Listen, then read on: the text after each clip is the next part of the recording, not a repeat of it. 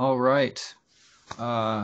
So I would like to introduce our next tutorial, led by Marie Lau from UC Riverside, giving a really useful, I think, tutorial on quasar absorption line fitting, particularly for those of us who are theorists or computational people, or even observers who operate in different realms of the electromagnetic spectrum where there wouldn't necessarily be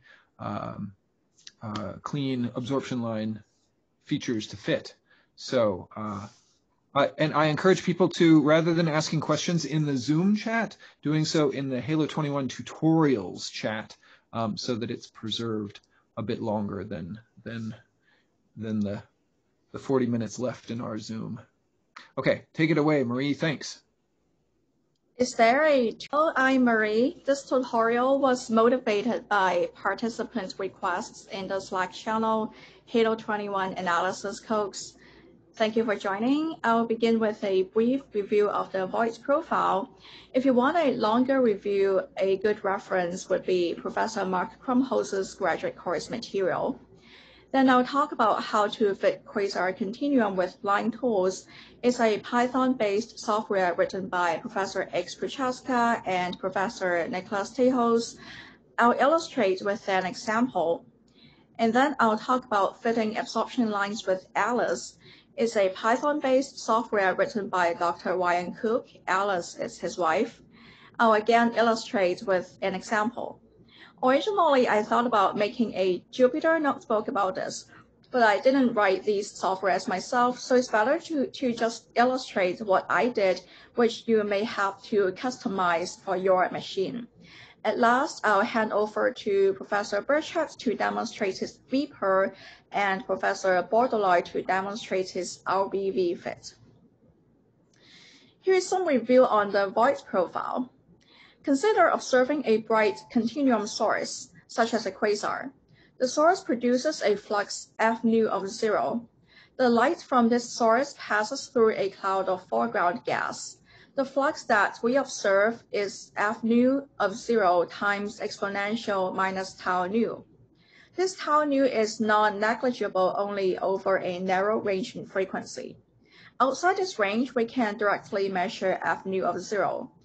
By interpolating from one side of a line to the other, we can estimate F nu of 0 in the frequency range where a line is absorbed. Radiative transfer calculations give the optical depth, tau nu, equals some constants times the oscillator strength of a given transition times the column density of the species through the cloud times the line profile function.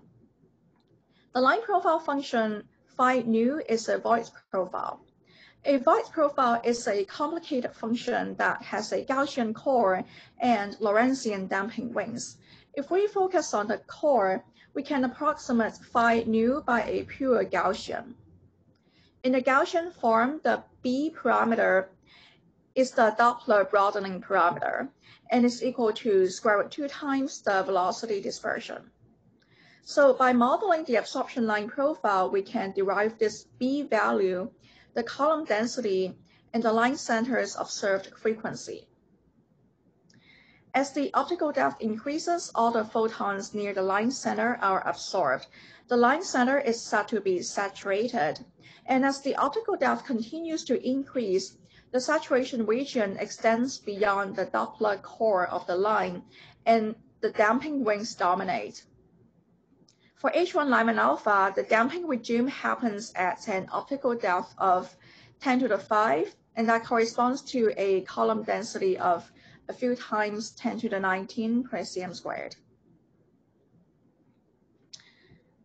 What is called interpolating over absorption lines in the course material is what observers call fitting a quasar continuum. I will describe the line tools algorithm and the audience may correct me. The spectrum is split into an arbitrary number of wavelength intervals about 10 rest angstroms wide. The flux median is calculated in each wavelength interval. The central wavelength and the median flux of these intervals define a set of points, and a cubic spline is fitted through the points.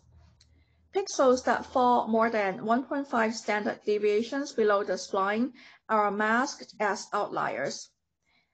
This process is iterated until no further pixels are removed as outliers. The fit is visually inspected, and in regions where the fit appears poor, the user can manually tweak it.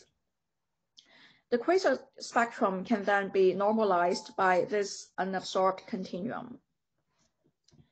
Here's a longer description of the line tools algorithm. I wrote this blurb for a co-authored paper. I put it here for your reference in case you need to write a paper using line tools, and I'm not going over this. But the slides will be preserved after the fact, so people can read this at their leisure. Yeah. Yes. The example I use is a quasar at redshift 0.9. I use its cos-far UV spectrum from the Quasar survey. The data is stored in a FITS file, which I name fuv_quasar.fits, and the data includes the flux array, the error array, and the wavelength array.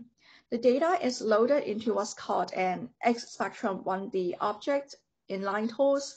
I named this X-spectrum 1D object FUV spec. In this Jupyter Notebook screenshot, the first cell and the second cell are just loading the data. The third cell is where the continuum fitting method is called, and I give a guess to the redshift. As I call the fit continuum method, a GUI window pops up. It shows the data and the automatic fit. The gray curve is the flux array of the data versus the wavelength array. The red curve is the continuum. The red circles are the spline knots. The automatic fit is already quite good, except for the geocoronal emissions. In my Jupyter Notebook, a menu of all the interactive options are printed, and I just list a few important options here. They are interactively zoom in and out, set plot limits, add a new pan the plot window left and right, add a new spline knot, delete the nearest knot, and move the nearest knot. I can zoom into different spectral regions and inspect. If the fit is poor somewhere, I can move a knot by putting my cursor at where I want the knot to be. When I'm satisfied with the fit, I type Q to quit. That will save the continuum in the same X-spectrum 1D object that holds the data. So the continuum is saved into the FUV spec object. I can call the write method to write the content back to the file from which data is loaded. I verify that this FITS file has a new extension added, and the extension is named continuum. At this point, I'd like to ask, are there any urgent questions? I can't see the chat window, so I assume no. Yeah, okay. no questions, I think. So the continuum, so we just covered how to fit a quasar continuum. This continuum is used to divide the flux spectrum. We can then fit absorption lines. In the Slack channel Halo 21 analysis codes, a few Python packages have been mentioned. There are Alice, Viper, and RBVFit. I'm going to illustrate Alice. The example to use is though the cos-far UV spectrum of the same quasar. I'm going to fit a few of its associated absorption lines. The word associated means the absorption happens within several thousand kilometers per second of the quasar's redshift, and they're often physically associated with the quasar. I selected 3 lines, 04608, 04787, and 05629. As this quasar is part of the Quasar survey, the associated absorption have already been modeled by Professor Todd Tripp using Viper. I'm going to reproduce the results using Alice. And I note that the Alice package depends on line tools for reading the cos line spread functions. The input to be fed into the software is named something.mod. is an ASCII file. In the file, you specify the data and an initial guess for the model. The first line says run atomic_Marie.xml. Atomic_Marie.xml is the file that contains the atomic data to be read by Alice. The default atomic data table that comes with Alice is named atomic.xml, and I added atomic data of several more transitions. Next few lines are some settings for running the fitting process and displaying the results. And the next block of lines are for specifying my data. Inside the data read block, I give the path to my data. I only have one data file and it's named fuv_norm.ascii. The contents of this fuv_norm.ascii comes from that fits file that I saved from the work with line tools. Alice can only read the spectrum in ASCII format, and the spectrum has to be normalized. I also need to specify the wavelength ranges for fitting. I visually inspected the spectrum and I see absorption of 04608 in the range 1166.5 angstroms to 1169.5 angstroms. I see absorption of 04787 in another wavelength range, and I see absorption of 05629 in another wavelength range. I also specify the spectral resolutions, which for cos are given by some predefined line spread functions, LSF.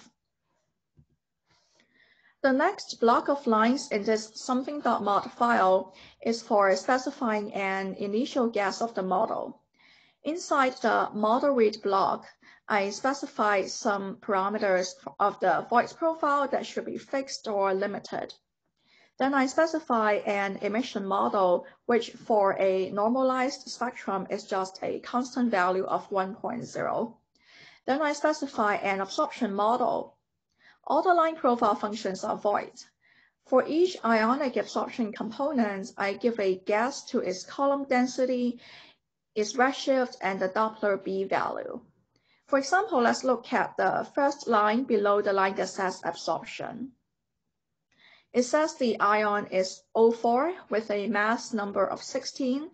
The gas to the column density in log scale is 14.3.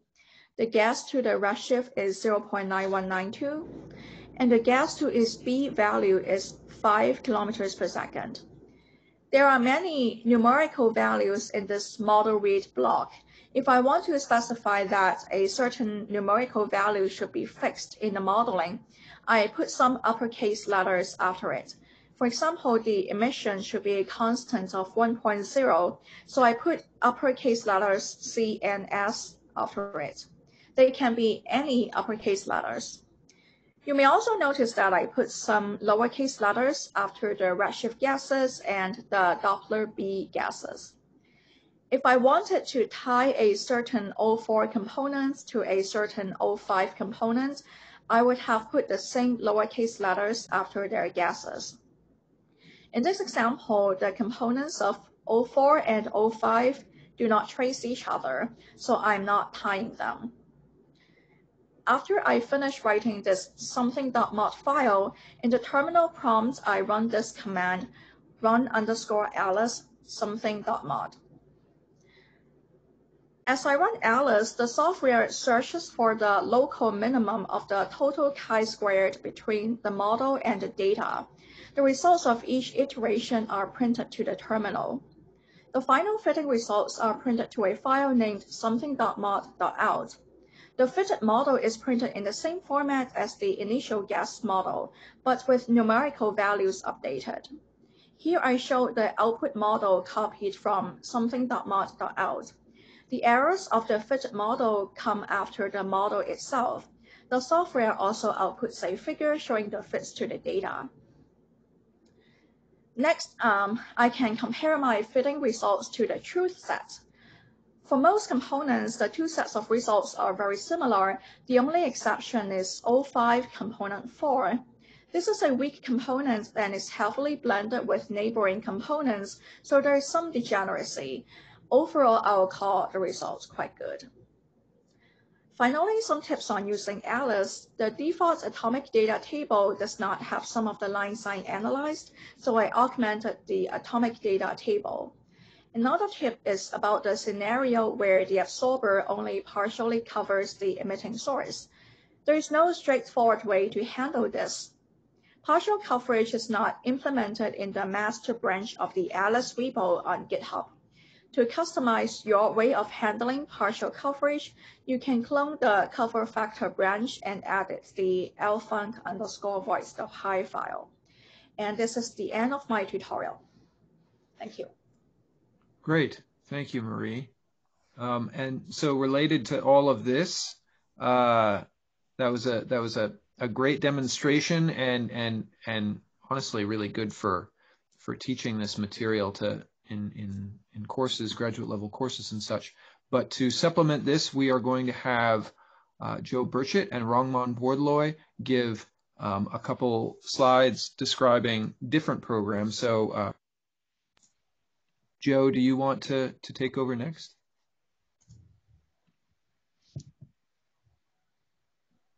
Yes. So just grab the desktop here. Okay.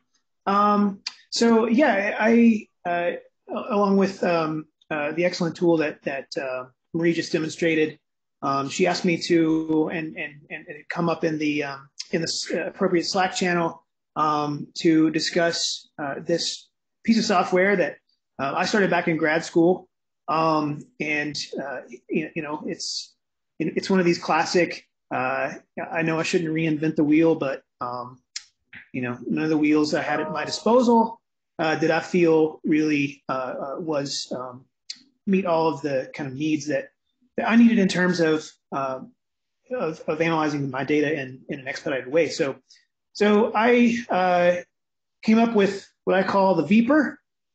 So this is a Voight profile fitting code, formerly called JoeBVP. The GitHub repository is here. And kind of what motivated me to write this software was that I needed to fit lots of lines over, you know, multiple redshifts and do so simultaneously over a broad range of wavelengths. So, you know, from the bluish part of the spectrum to the red end. And to do so in an efficient manner to get the line fit parameters, the tool I predominantly used at the time was one I think that was originally written by Dan Welty and passed down through Joe Meyering. And so I went ahead and plugged it into the PyIGM package, which includes a ton of stuff. And one of the really helpful things there is a line identification software in an accompanying workflow that was developed by Nicholas Tejos. We've also added the ability to run fits in batch mode, so to speak. And so this is really nice dovetailing with IGM guesses, because you have a workflow where you can identify all the lines in the spectrum, extract a line list, and then run the fits of all of the lines that you've identified, sort of in a non-interactive way. But I wanted to also have a means of interactively fitting, and so I developed a GUI, and then the software plugs into Line Tools, which is a storehouse for line spread functions, atomic data, all kinds of stuff, a number of grid analysis tools in and of its own. So a lot of people have contributed that it's no longer JoeBVP because it's now the product of several people's efforts, some of whom I list here. But just moving to thinking about the I/O for the software. So it's really driven by line lists that include just some basic attributes, the name of the spectrum file that you're fitting, rest frame wavelength of whatever line, its redshift, and then some starting values for column density, B value, velocity centroid, and then using some flags for all of those parameters, you can tie certain parameters to one another, such as for two transitions of the same species, Lyman alpha and Lyman beta here, or just allow them to vary freely. Okay, so see this in action. So I have a spectrum that to which I've fitted a continuum using the line tools function that Marie just nicely demonstrated. And so I will load in my continuum fitted spectrum along with this line list.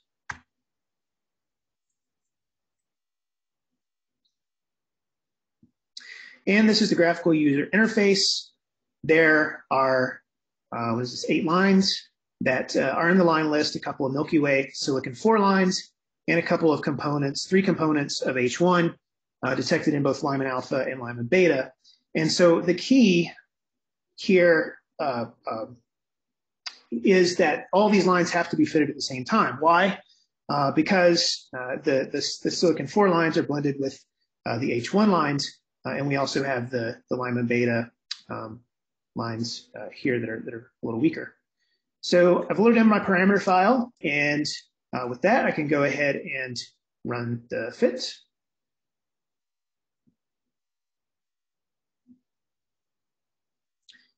And so the resulting fit is seen down here. You can see we nicely account for the blended component structure, the 2 components, 3 components of H1, and the blended Milky Way lines, column density, p-value, the errors on all of these quantities up here in this window. So you can then add in bring in a new line list. So I have several that I've created here. Let's go ahead and load a different set of lines. And we get a nice quick fit for 2 components of H1 in both Lyman alpha and Lyman beta. This also has a batch fit mode, as I mentioned. So over here, I've created I have 2 line lists, group 3 and group 4. So I've just dumped those into a little text file, and I can run the so-called batch fit mode, where it'll just go through each of those line lists, fit the lines, and at the end, it will extract, produce a nice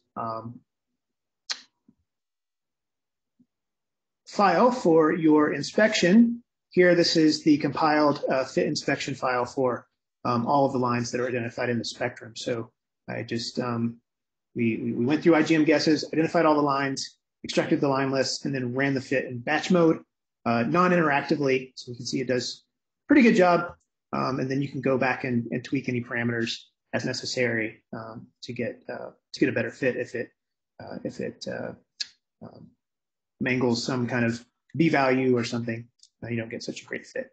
So that's the tool. It's available on GitHub, and feel free to contact me if you want any help setting it up. Terrific. Thank you, Joe.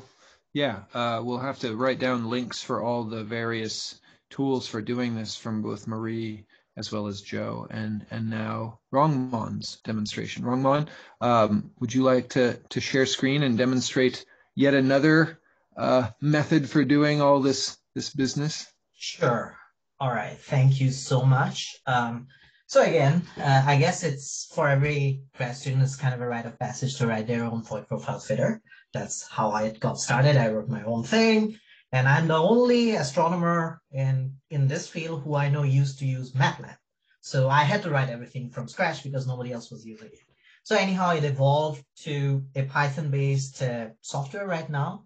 And my goal here was to really use a simplified, user-friendly MCMC void profile fitter. And the heart of the code is really a class which arbitrarily allows you to generate a bunch of void profiles for any redshift. The code is available in GitHub. It is pretty much using other code, obviously. For example, to fit to do an MCMC fit, I use the MC code package, as well as to do corner plots, I use the corner package, etc., which are standard. I use line tools just to grab, let's say, a fits file or to grab the cost LSF because I was too lazy to write my own code for that. Otherwise, one thing I wanted to point out, the beautiful example that Marie and Jill showed are with amazing data. Those are the kind of spectra I would dream of having. But reality is not that good. Hubble doesn't always give, HSC Tech doesn't always give you so much time. So you might end up with a spectrum which looks like this. You know, so it's a little bit much noisier than the beautiful spectrum that they were showing. We can always zoom in. And you can see that signal noise is not that great. However, there's a lot of absorption lag. And when you fit such noisy data with a standard least square fitting routine, you might be stuck in a local minimum. That was, and plus there will be other like contaminations there. That's why I wanted to try to fit it using a Bayesian method. And so here, what in this demo, I'm showing you an actual example of a cross spectrum, which is pretty noisy. And what I'll try to show you is fit a series of Lyman alpha, Lyman beta, and Lyman gamma lines here simultaneously. Basically, there are two IPython notebook files in the repository, which has these examples. So you should be able to, in principle, run it without any issues, as long as you have the dependencies installed. So I wanted to show you a little bit of pre-processing. Simply, I'm taking the spectra and using a NumPy where statement, just slicing the relevant pieces of the spectra where I want to perform the fit. That's it. So I am choosing to fit at a redshift of redshift 0.46, where there happens to be an absorber. And I want to fit 3 lines, so I'm slicing the relevant wavelength array. You can slice and dice however you want. This is really, you can substitute this part with your own personal input file where you have a very well processed file. This is kind of the important part here. I have a simple GUI which allows you to kind of guess what are your input parameters. For example, I want to fit a H1 column density profile to this absorption trough. So I can simply say that what is the redshift, what are the relevant redshifts that I'm interested in, and call this GUI. And then I can, let's say, I guess there is an absorber here. So a cloud here. I guess there is another cloud here. I guess there is another cloud here. So it allows you to interactively identify where the clumps are. And then I can also guess for this clump here, what is the Doppler B parameter guess? Let's say I'm saying 80 kilometers per second. Why not? For the second clump, I want to say it's 30. The third clump, I want to say it's again 30, because why not? Then some bookkeeping is done so that it can be fed in. And this is really the heart of the program. This will effectively generate any arbitrary void profile you want for any set of redshift. If you have, let's say, interloping absorbers, you can also add here. If you have some nuisance parameters, you can add it here. In this case, I have chosen to have a Gaussian full width half max with Gaussian as a convolution parameter, which is 6.5 pixels. You can also change it with HSD cost setting to grab the corresponding line spread function. So if I just plot here, it'll, oops, I did not execute this. If I just plot here, you'll see an ugly plot where I'm showing the 3 little slices of spectrum that I'm trying to fit here. And these are the initial guesses that I'm using. And the second part, again, you can substitute this part with your favorite fitter. But all I'm doing is I'm taking my model and running it to fit in an MCNC manner. I'm not going to run it because it takes like 30 seconds, but ignore the errors. There are always those coming up. It does the fit and you're pretty much done. Then I can show all the fitted parameter in a nice corner plot. And it's kind of important to show that I have fitted a rather noisy spectrum. And I have 3 column density estimates. And you can sort of see you have multimodal posterior probability distribution for your best case velocity centroid, etc. So that's it. Your fitting is done. And if I go ahead and plot, again, the code does it for you. All I have to do is take your posterior distributions, plot the output, and you can immediately see, 3 parameters are fitted with a best fit log n, which are asymmetric error bars, B parameter asymmetric error bar, and also the velocity centroids. Multiple iterations are being shown here, which shows, what is your uncertainty in fitting, let's say, a noisy parameter like this. So I believe a MCMC method captures your uncertainties a bit more accurately, especially if you have blending and you have to fit, let's say, another object at a different redshift, etc. And then you can go, have your output file name, execute this cell, and it'll save it in a Python dictionary format, but you can change it to whatever you want. So this is the core of the program.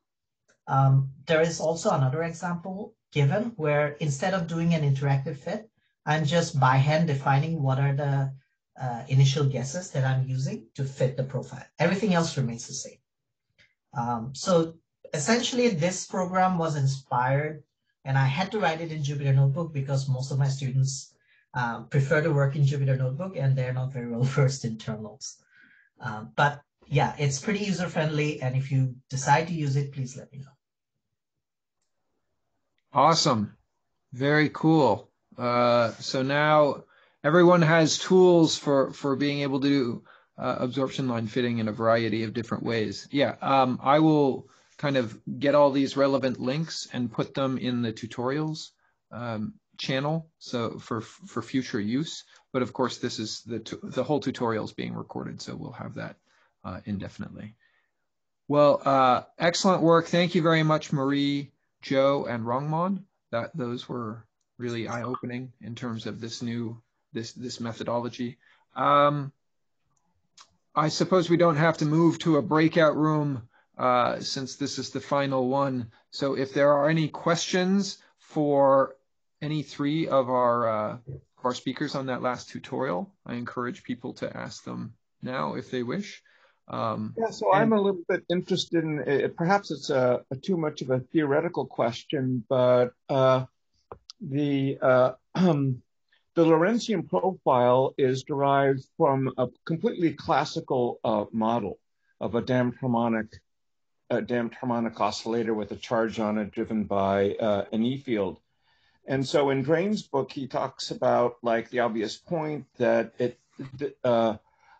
that the profile should be, in principle, be derived from the Kramers-Heisenberg formula. Do any of you guys that have experience with this kind of fitting have a sense of what kind of errors there are between the Lorentzian file and the Kramers-Heisenberg profile? I mean, I presume it's small, but it's...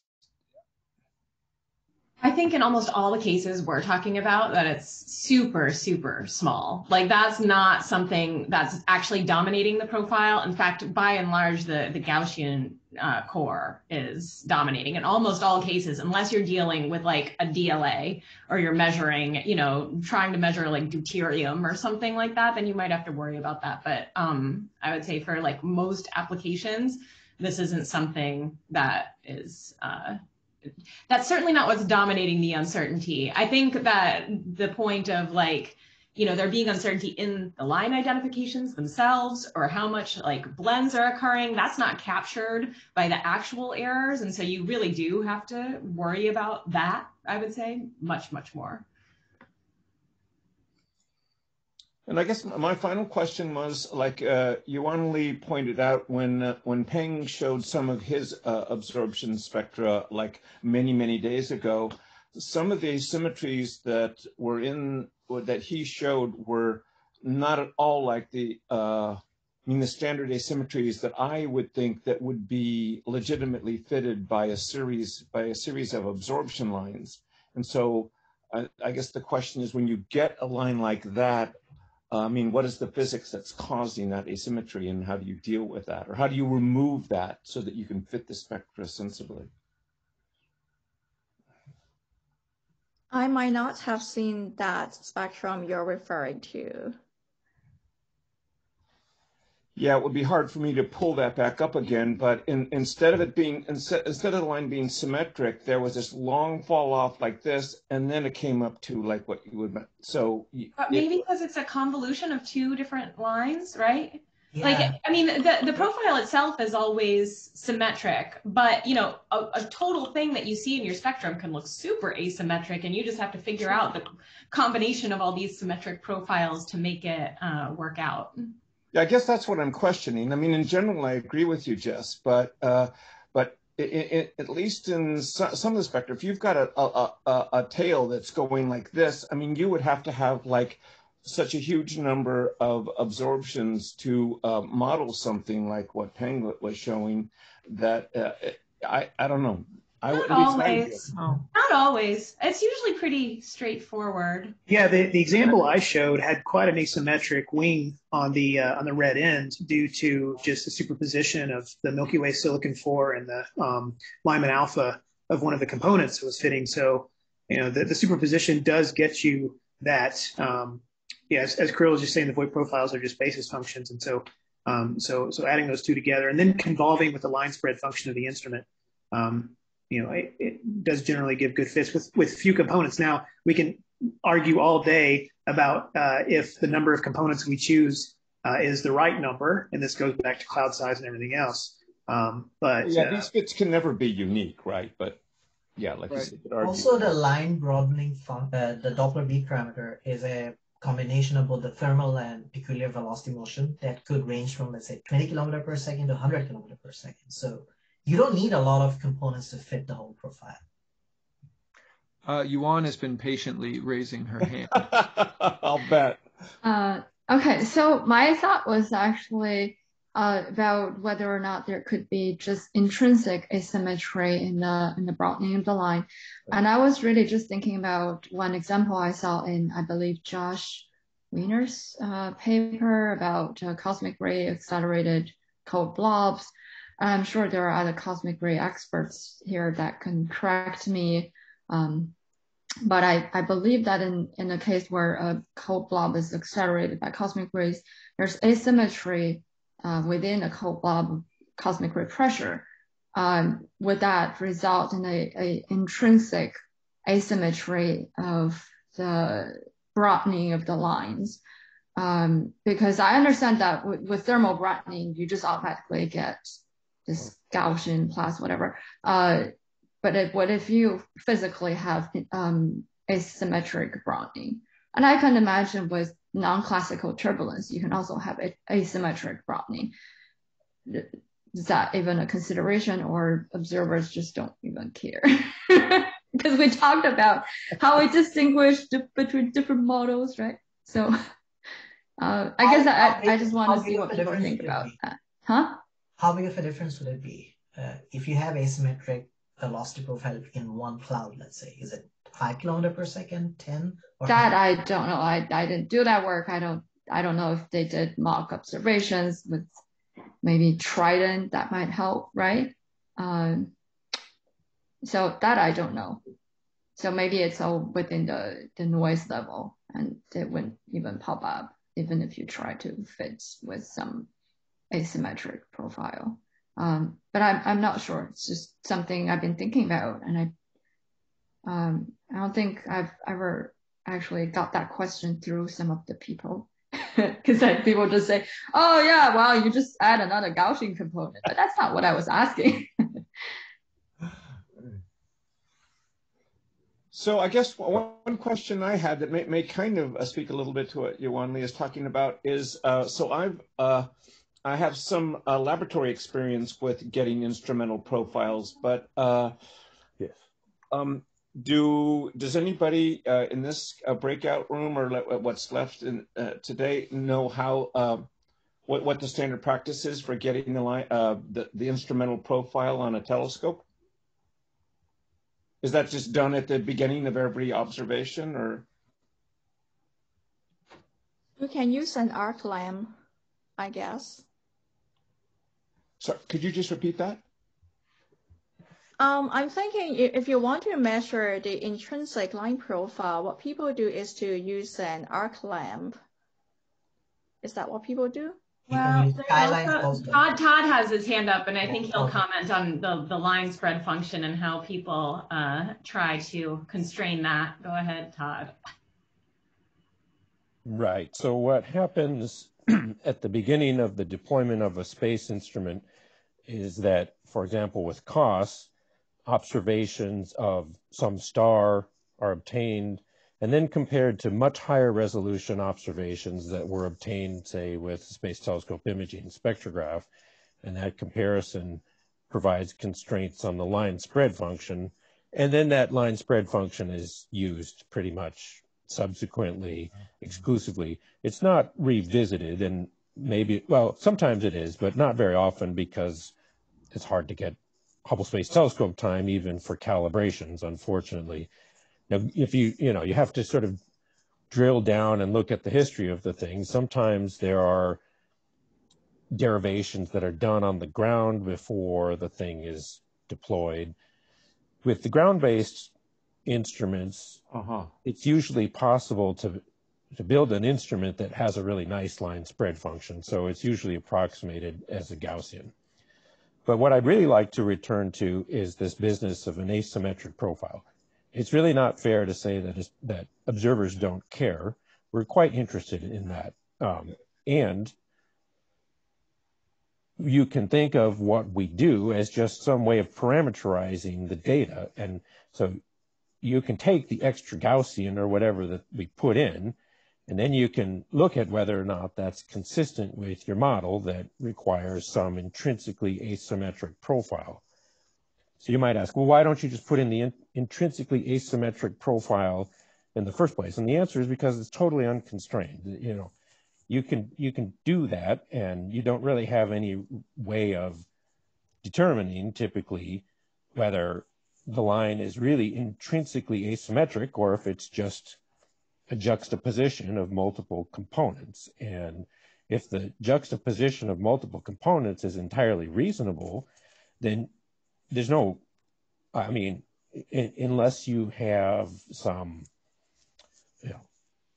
theoretical desire to require those asymmetric profiles, there's no real reason to say, okay, it must be intrinsically asymmetric. I mean, if you can explain some reason that this profile has to be intrinsically asymmetric, then that's exciting. But typically, there's no real indication that the addition of multiple components is unreasonable. The B values and such, as other folks have said, are quite plausible. So that's the problem. And let me just add, when we find something that is isolated and observed at very high spectral resolution, and let me just point out, in space we can get spectral resolution of 200,000, which is often not available on the ground. The profiles look quite symmetric. We've looked at many of these things, thousands actually, and I haven't seen any compelling examples where, when you have that nice isolated, well-observed, high signal-to-noise, high-resolution profile, that there's any compelling indication of asymmetry. So that's really kind of a quick defense of what observers have done. I'd love to see it. It would be fascinating. Of course, anything new is very interesting. But so far, I personally haven't seen any evidence that asymmetric profiles are required when you really have a clean and well-isolated case to study.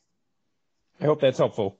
Yeah, I think that's, thank you for chiming in on that. Because, it's interesting to see what observers see and see if you're fitting these things as multiple components when there's some intrinsic asymmetry, but it sounds like there isn't. So thank you for chiming in on that. Irina Butsky has a comment or question, and I think it's related to all of this. I just wanted to circle back to Yuan's point about cosmic ray accelerated clouds. So as far as I know, I don't think there have been any synthetic spectra pointed directly at simulations of this. But so the physical kind of model you'd have is like a cloud and cosmic ray pressure buildup on one side of it, and it's accelerating to that other side. And so I don't think the cosmic ray pressure would explicitly make it add to the absorption line signature, but it would change the temperature and the density of the gas, and it would heat that the cloud boundary layer. And so you would expect maybe to see multiple, phases of gas at a similar velocity, or like, if you can actually resolve the scales of, this is probably a small cloudlet, and trained in a hotter medium. So if you can resolve the medium, the body of the cloud, and that line, maybe you might see slight velocity differences, but I'm not sure that this is something we can resolve in current observations. But and actually, I don't think 3D simulations have been run of this, so this is certainly something we should consider looking into making predictions for. Yeah, I don't know. Have there been synthetic spectra made for kind of non-standard physical systems, like including cosmic ray physics in these clouds, for instance? I'm not aware of any, but perhaps other people know of it. Yeah, that would be cool. If someone could produce that, it'd be very interesting. This is actually something we're looking into with Jess and some collaborators, but this is for a simulation of like a cosmic ray dominated halo, not individual cloudlets that are accelerated by cosmic rays, and like with cosmic ray streaming, which would be a slightly different application. Cool. I'd like to add a comment that that's related to asymmetric line profiles. So of course, when we talk about absorption line spectroscopy, the assumption is that your gas is diffuse and dim, and that's relative to the bright background continuum source. So in response to Dr. Yuan Li's question, what about IFU data? So what happens is that when your gas is diffuse and dim, you don't actually get the kind of complex and detailed absorption line profiles that we've been demonstrating. And you may be spatially integrating the emission line to just get a sense of the kinematics. And the other thing is that when you have IFU data, that means some of your emitting gas is not directly in front of that bright background source. And so you need to care about radiative transfer modeling, and especially if your line is, say, Lyman alpha is a strong and resonance line. And so you have complicated profiles that look a bit like the P-Cygni profile, and there are no unique answers to the parameters you put into this model. And yeah, so there's a lot of degeneracy. And I put a paper in the chat that's Lee et al. 2020. And that's a good example of just showing the amount of degeneracies. Yeah. Great. Thank you, Marie. Are there any other topics that people want to discuss related to the absorption line fitting? No, this seemed to cover, I think, a lot of the questions that Yuan Li and I had at a couple of weeks ago. So thank you very much for organizing this. It's excellent. Excellent. Thanks, Johnny. And anyone else?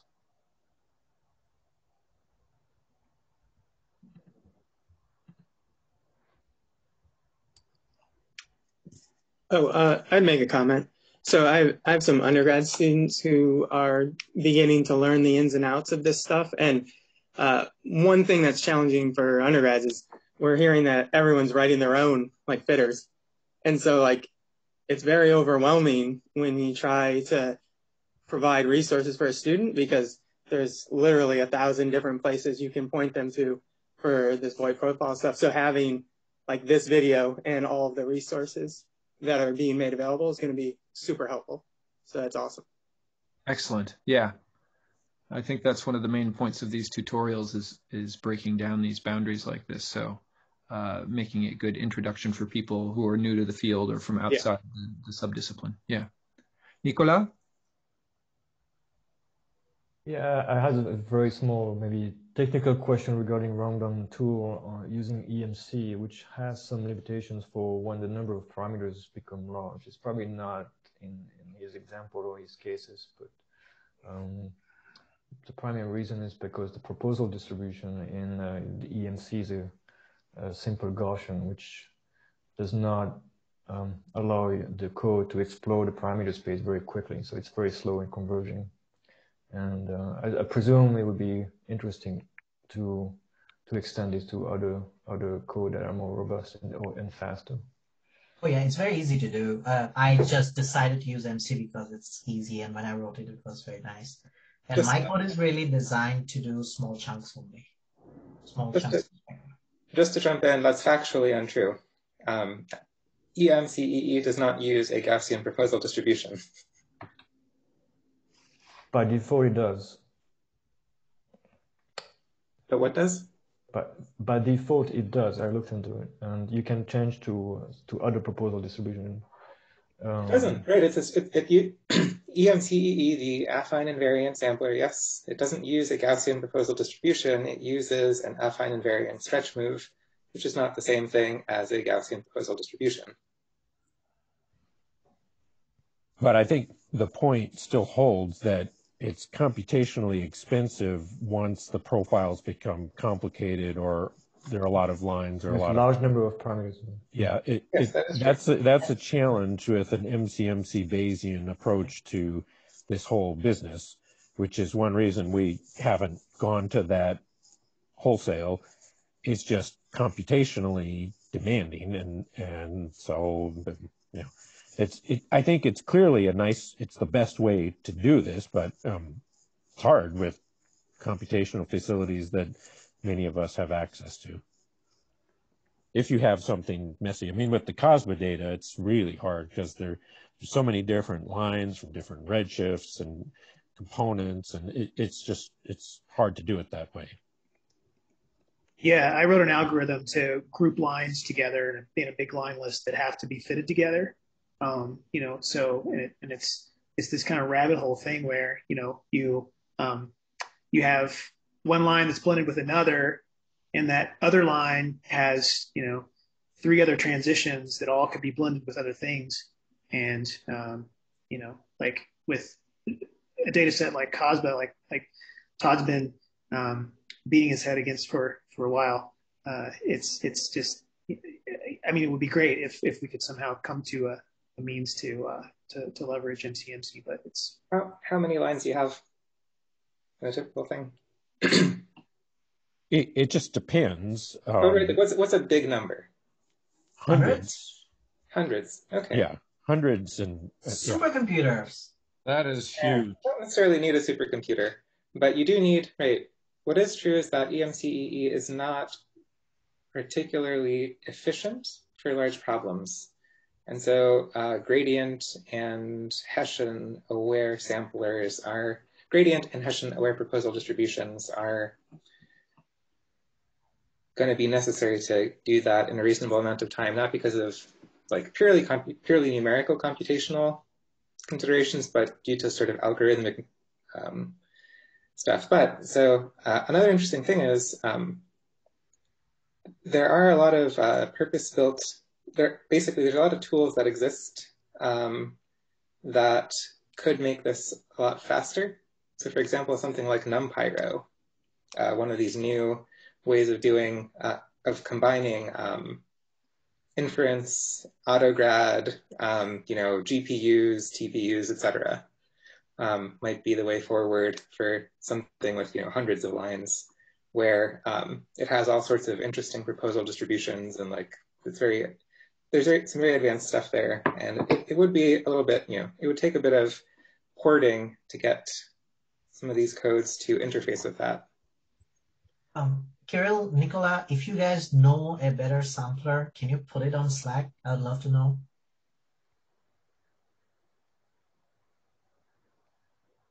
Todd? Oh, you're just applauding. You're not raising your hand. Okay. Yeah, I mean, that's great. This is what we need, is to find ways to do this faster. That I'm very interested.